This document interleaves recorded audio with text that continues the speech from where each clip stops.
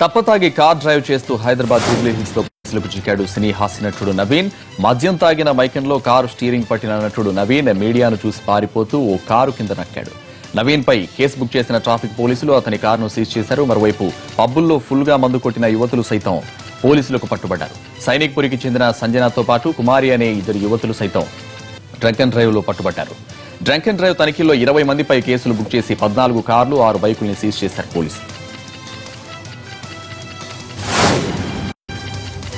లంబాడాలను గిరిజన తెగల నుంచి తొలగించాలంటూ ఆదివాసీలు తమ ఆందోళన ఉధృతం చేస్తున్నారు. తుడుందెబ్బ ఆధ్వర్యంలో ఈరోజు మహబూబాబాద్ జిల్లా కేంద్రంలో బహిరంగ సభను తలపెట్టారు. దీనికి ప్రతిగా చలో మానుకోటకు లంబాడీలు పిలుపునిచ్చారు. ఇరు సభలు పోటాపోటీగా నిర్వహిస్తుండటంతో ఏ క్షణం ఏం జరుగుతుందోనని ప్రజలు ఆందోళన చెందుతున్నారు. ముందు జాగ్రత్తగా మహబూబాబాద్ పట్టణంలో 144 సెక్షన్ విధిస్తున్నట్లు ఎస్పీ కోటిరెడ్డి తెలిపారు. పట్టణంలో అనుమతి లేకుండా ధర్నాలు, రాస్తారోకోలు, ర్యాలీలు, సభలు, సమావేశాలు నిషేధమని అన్ని వర్గాల వారు సహకరించాలని ఎస్పీ కోరారు. మరోవైపు ఎన్ని ఆంక్షలు విధించినా తమ సభలు నిర్వహించి తీరుతామని ఆదివాసీల నేతలు చెబుతున్నారు. ఆదిలాబాద్ జిల్లాలో ఇసుక రవాణా జోరుగా సాగుతోంది. అడిగే వారే లేరని అక్రమార్కులు రెచ్చిపోతున్నారు. రాత్రి పగలు తేడా లేకుండా ఇష్టారాజ్యంగా ఇసుక తరలిస్తున్నారు. ముఖ్యంగా ఆదిలాబాద్ జిల్లాలోని డొల్లారా, పెండల్వాడ, సాంగిడి, పెనుగంగ పరివాహక ప్రాంతాల్లో వందల ట్రాక్టర్లతో నిత్యం ఇసుక రవాణా చేస్తున్నారు. ట్రాక్టర్లే కాకుండా లారీలు, ప్రొక్లైన్ల సహాయంతో పెనుగంగకు గోతుల్లా మార్చుతున్నారు. ట్రాక్టర్ ఇసుకను 2 నుంచి 3 వేలకు విక్రయిస్తున్నారు. ముఖ్యంగా అధికార పార్టీ నాయకుల అండదండలతో ఇసుకాసులు తమ దందా సాగిస్తున్నారు. మైనింగ్, రెవెన్యూ, పోలీసులు ఇన్ని శాఖలున్నా ఇప్పటి వరకు ఏ ఒక్క రోజు ఏ అధికారి ఇసుక అక్రమ రవాణాను అడ్డుకోలేకపోయారు. చోటామోటా నాయకులే కాకుండా బడా నాయకుల అండదండలతో అక్రమ ఇసుక రవాణా సాగుతోంది. రాజకీయ ఒత్తిళ్లతో అధికారులు చేతులు ముడుచుకుని ఉంటున్నారే ఆరోపణలు వెలువెత్తుతున్నాయి. ప్రతిరోజు ఈ తంతు జరుగుతున్నా కన్నెత్తి చూసిన అధికారే లేడు. పెనుగంగా కొంతమంది కాంట్రాక్టర్లు ఇసుక కోసం ఇదిగో వాటాలు పంచుకుని మరి ఈ ఏరియా మాదంటూ అని హద్దులు పెట్టుకుని పెనుగంగా తవ్వుకుంటున్నారు. రాత్రికి రాత్రి పెద్ద వాహనాలను దించి పెట్రోల్ బంక్ల వద్ద ఆదిలాబాద్ పట్టణంలోని పలు ప్రాంతాల్లో వందల ట్రాక్టర్ల ఇసుకను డంప్ చేసి వివిధ ప్రాంతాలకు తరలిస్తున్నారు. తూర్పుగోదావరి జిల్లాలో జరిగిన రోడ్డు ప్రమాదంలో 2 వ్యక్తులు మృతి చెందారు. పి గన్నవరం మండలం లంకల గన్నవరం చెక్పోస్ట్ వద్ద ఈ ప్రమాదం జరిగింది. మృతులు బెల్లంపూడి గ్రామానికి చెందిన వారని పోలీసులు తెలిపారు. వ్యవసాయ పనుల కోసం బెల్లంపూడి గ్రామం నుంచి తాటిపాక వెళ్లి తిరిగి వస్తుండగా లంకల గన్నవరం చెక్పోస్ట్ వద్ద బైక్ ను ట్రాక్టర్ ఢీకొట్టింది. దీంతో బైక్ పై ప్రయాణిస్తున్న నాగేశ్వరరావు, గంగరాజులు అక్కడికక్కడే మృతి చెందారు. ఈ ఘటనతో బెల్లంపూడి గ్రామంలో విషాద ఛాయలు అలుముకున్నాయి. మహబూబాబాద్ జిల్లాలో ఓరియల్ ఎస్టేట్ ఏజెంట్ సూసైడ్ మిస్టరీగా మారింది. హైదరాబాద్ కు చెందిన CI Mohan, ASI వెంకటేశ్వరడిల real estate వెంచర్లలోని ప్లాట్లను Tirumala అనే వ్యక్తి ఏజెంట్ గా ఉండి విక్రయించేవాడు. వీరికి తొర్రూర్, తిరుమలగిరి, దేవరుప్పలలో చేసిన వెంచర్లలో మంచి లాభాలు వచ్చాయి. దీంతో నరసింహులపేట మండల కేంద్రంలో మరో వెంచర్ మొదలుపెట్టారు. ఇక్కడ ప్లాట్లు సరిగా అమ్ముడుపోలేదు. అమ్మిన కొన్ని ప్లాట్లు వారికి డబ్బులు తీసుకుని అనుకున్న టైంలో రిజిస్ట్రేషన్ చేయలేదు. దీంతో తిరుమల సిఐ, ఏఎస్ఐలకు పలుమార్లు ఫోన్ చేసినా వారు పట్టించుకోలేదు. ప్లాట్లు కొన్నవారు తిరుమల ఇంటికి వచ్చి గొడవ చేయడంతో అవమానం భరించలేక తిరుమల సూసైడ్ చేసుకున్నట్లు పోలీసులు చెబుతున్నారు. తిరుమల మృతికి సిఐ, ఏఎస్ఐలే కారణమని బంధువులు ఆరోపిస్తున్నారు. మృతుని భార్య ఇచ్చిన ఫిర్యాదు ఆధారంగా 2 పోలీసు అధికారులపై కేసు నమోదు చేసినట్లు మహబూబాబాద్ జిల్లా ఎస్పీ కోటిరెడ్డి తెలిపారు. రాజమండ్రిలో కోరుకొండ శ్రీకృష్ణ చైతన్య సంఘం ఆధ్వర్యంలో కోటి తలంబ్రాల మహోత్సవం ఘనంగా నిర్వహించారు. ప్రతి ఏడాది శ్రీరామ కళ్యాణ మహోత్సవానికి కోరుకొండ పంట పొలాల్లో ఒడ్లను చల్లి పంటను పండించేవారు. అలా వచ్చిన ఒడ్లను కోసి వాటిని గోటితో ఒలిచి భద్రాచలం, ఒంటిమిట్టలో జరిగే కళ్యాణ మహోత్సవానికి పంపించనున్నట్లు తెలిపారు.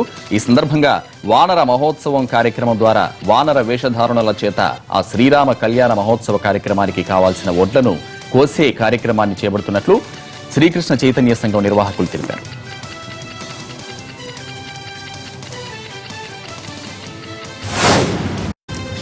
మేడ్చల్ జిల్లాలో సెల్ టవర్స్ కు వ్యతిరేకంగా స్థానికులు ఆందోళనకు దిగారు. కీసర మండలం దమ్మాయిగూడ శివానందపురి కాలనీలో నిర్మిస్తున్న సెల్ టవర్స్ నిర్మాణాన్ని అడ్డుకున్నారు. ప్రజల ప్రాణాలతో చెలగాటం వాడే సెల్ టవర్లు మాకొద్దంటూ రోడ్డుపై బైఠాయించారు. సెల్ టవర్స్ వల్ల క్యాన్సర్ వంటి ప్రాణాంతక వ్యాధుల బారిన పడతామని ఆవేదన వ్యక్తం చేశారు. సెల్ టవర్ ఉన్న ప్రాంతాల్లో అక్కడి ప్రజలు ప్రాణాంతక వ్యాధులతో కొట్టుమిట్టాడుతున్నారని కాలనీ వాసులు వెల్లడించారు. ప్రజా అభిప్రాయం లేకుండా సెల్ టవర్లను అక్రమంగా నిర్మిస్తే ఉద్యమిస్తామని హెచ్చరించారు.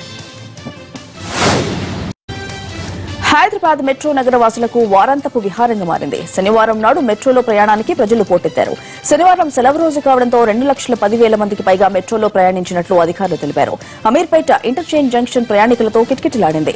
ఆదివారం కావడంతో ఈ రోజు రద్దీ ఇంకా ఎక్కువగా ఉండవచ్చని అధికారులు అంచనా వేస్తున్నారు. ప్రస్తుతం మియాపూర్, నాగోల్ మధ్య 14 రైళ్లు నడుస్తున్నాయి. కొలువుల కొట్లాట సభకు సిపిఎం పూర్తి మద్దతు ఇస్తుందన్నారు ఆ పార్టీ పొలిట్ బ్యూరో సభ్యుడు బివి రాఘవులు. సంగారెడ్డి జిల్లాలో జరిగిన సిపిఎం మహాసభలో ఆయన పాల్గొన్నారు.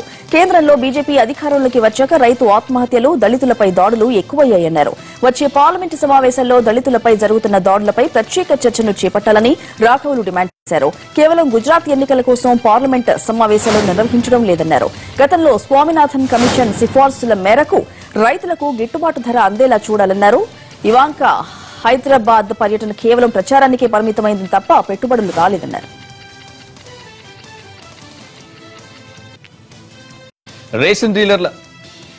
రేషన్ డీలర్ల సమ్మె న్యాయబద్దమైందన్నారు సిపిఐ రాష్ట్ర కార్యదర్శి చాడ వెంకటరెడ్డి.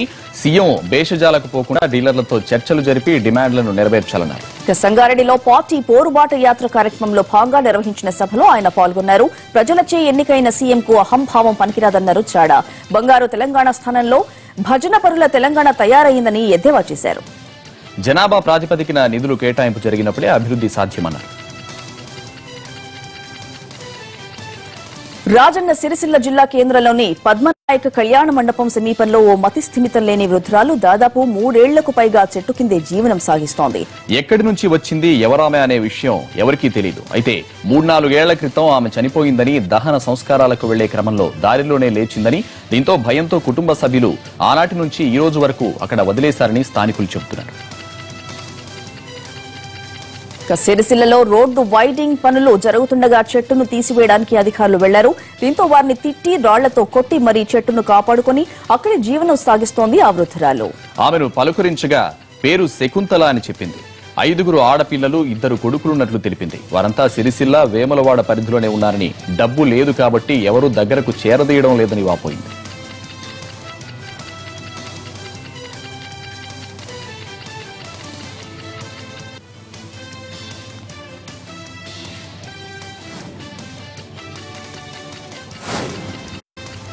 పోలీసులు ప్రజలతో మంచి సంబంధాలు కలిగి ఉండాలన్నారు రాయలసీమ ఐజీ ఇక్బాల్. కర్నూలు జిల్లా ఎమ్మిగనూరులో ఓ పాలీ క్లినిక్ సెంటర్ ప్రారంభోత్సవ కార్యక్రమంలో ఆయన పాల్గొన్నారు. పోలీస్ శాఖలో సామాజిక వ్యసనాలు, చెడును ఉపేక్షించేది లేదన్నారు. ప్రతి పోలీస్ ప్రజలతో సత్సంబంధాలు కొనసాగిస్తూ మంచి పనులు చేయాలన్నారు. రాయలసీమలో పోలీస్ శాఖ తరపున ప్రభుత్వ పాఠశాలలు, ప్రభుత్వ వైద్యశాలల అభివృద్ధి లక్ష్యంగా కృషి చేస్తున్నామన్నారు ఇక్బాల్. తాను దత్తత తీసుకున్న ఎమిగనూరు ప్రభుత్వ వైద్యశాలలో అన్ని రకాల ప్రాథమిక సౌకర్యాల ఏర్పాటుకు కృషి చేస్తున్నామని, పేద ప్రజలు ఈసీజీ, ఎక్స్రే లాంటి వాటికి బయటకు వెళ్లకుండా అన్ని ఆసుపత్రుల్లో ఏర్పాటు చేస్తామన్నారు. కర్నూలు జిల్లా మంత్రాలయంలో వాల్మీకులు భారీ ర్యాలీ నిర్వహించారు. వాల్మీకులను ఎస్టీ జాబితాలో చేర్చేందుకు చంద్రబాబు ప్రభుత్వం అసెంబ్లీలో బిల్లుకు ఆమోదం తెలిపింది. దీంతో వారు హర్షం వ్యక్తం చేస్తూ సంబరాలు చేసుకున్నారు. మంత్రాలయంలోని రాఘవేంద్ర సర్కిల్లో శ్రీ రాఘవేంద్ర స్వామి విగ్రహానికి చంద్రబాబు ఫోటోకు పాలాభిషేకం చేశారు.